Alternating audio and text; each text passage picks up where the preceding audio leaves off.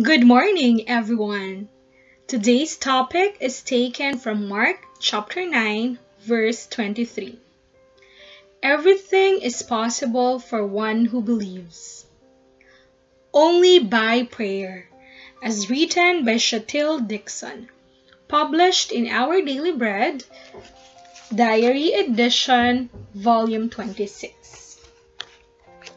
My friend called me late one night during her cancer treatment. Grieved by her uncontrollable sobs, I soon added my own tears and a silent prayer. What am I supposed to do, Lord?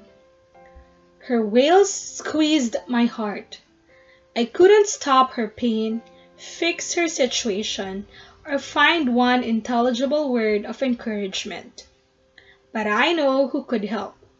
As I wept with my friend, stumbling through a prayer, I whispered repeatedly, Jesus, Jesus, Jesus. Her cries quieted to sniffs and whimpers until her breathing slowed. Her husband's voice startled me. She's asleep, he said. We'll call tomorrow. I hung up weeping prayers into my pillow. The Gospel of Mark shares a story of another person who wanted to help his loved one. A desperate father brought his suffering son to Jesus. Doubt clung to his plea as he reiterated the impossibility of their circumstances and acknowledged his need for Jesus to empower his belief. The father and son experienced freedom, hope, and peace when Jesus stepped in and took control. When loved ones are hurting, it's natural to want to do the right things and say the perfect words. But Christ is the only one who can truly help us.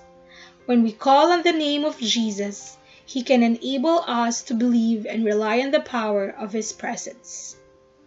Let us pray. Jesus, Jesus, oh how we need you, Jesus. Amen. The name of Jesus is the powerful prayer that leads us into His mighty presence. Today, as we welcome another day, let us all put our trust in the Lord, for He knows His best plans for us.